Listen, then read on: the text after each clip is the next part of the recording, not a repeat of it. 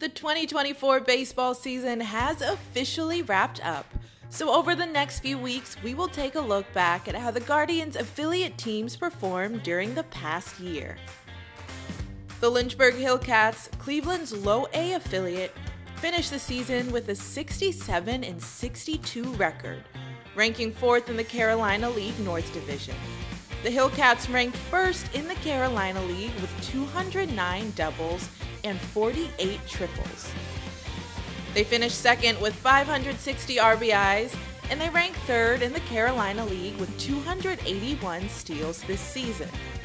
Lynchburg showed some of the best plate discipline in the Carolina League, leading the league with 593 walks while having the 2nd fewest strikeouts. Over the course of the 2024 season, the Hillcats gained a total of 18 new roster additions, which included players from both the 2024 MLB Draft and the Arizona Complex League. Of the 21 players drafted by the Guardians in this year's draft, 9 of them made their professional debuts in Lynchburg. The Hillcats gained 9 new players from the Arizona Complex League throughout the year, which included rookie-level all-stars Welbein Francisca and Yervis Alfaro.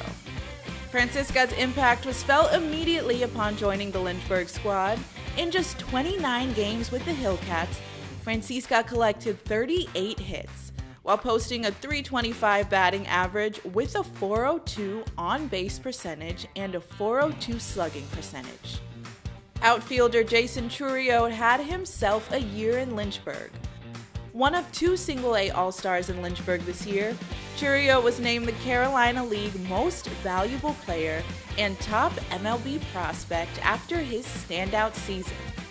He hit .269 with 5 home runs and 58 RBIs, while his .414 OBP was tied for first place in the Carolina League, and his .812 OPS ranked 3rd.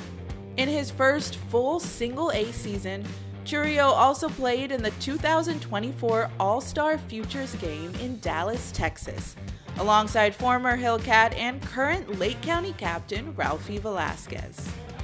Now, before Velasquez was hitting bombs in the Midwest League Championship Series, he was hitting bombs in Lynchburg, Virginia. Velasquez had a .243 average with 10 home runs and 52 RBIs across 82 games before making the move to High A Lynchburg in August.